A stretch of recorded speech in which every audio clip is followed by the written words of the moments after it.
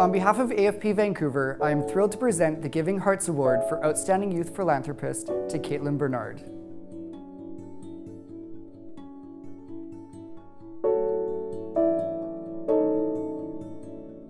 Last summer, I got the amazing opportunity to film an incredible movie that really changed my life.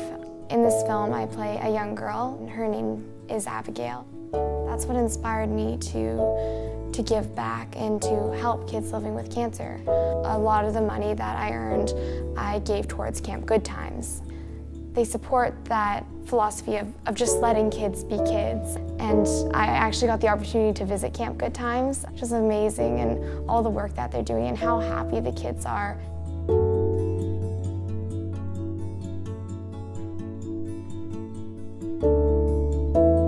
So what's the name of your charity? It's called Just Breathe. And actually it's kind of a funny story, the reason why I decided to call it Just Breathe was because a poem that my character reads in the film is called Just Breathe.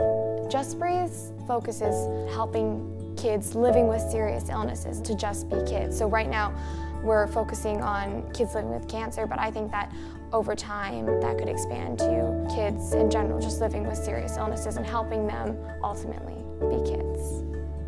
When I first found out that I got the AFP Outstanding Youth Philanthropist Award, I was really excited, and I was honored to be chosen out of so many candidates to be given